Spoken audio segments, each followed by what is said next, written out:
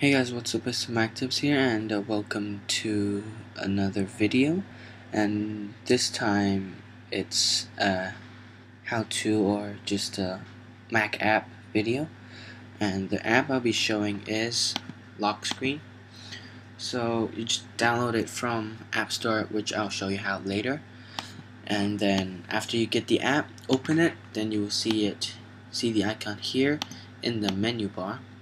You can click lock or just Command L, and then it'll be like this, which looks like a lock screen on the iPhone or iPad, hence the name lock screen. So slide keyboard to unlock, so you just slide from left to right, or left to right, and then it'll unlock.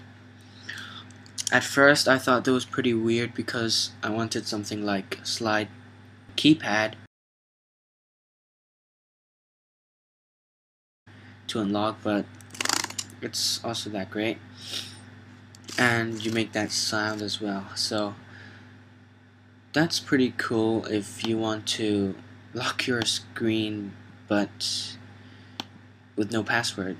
So I think you can make a password.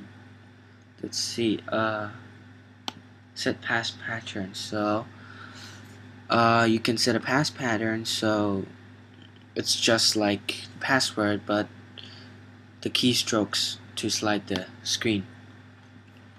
I'm not gonna do that just yet, and I'm just gonna show you how to get it from the App Store. Just search for lock screen, and then they'll be here. Just click this. So you need to have the App Store, so Mac OS X Snow Leopard.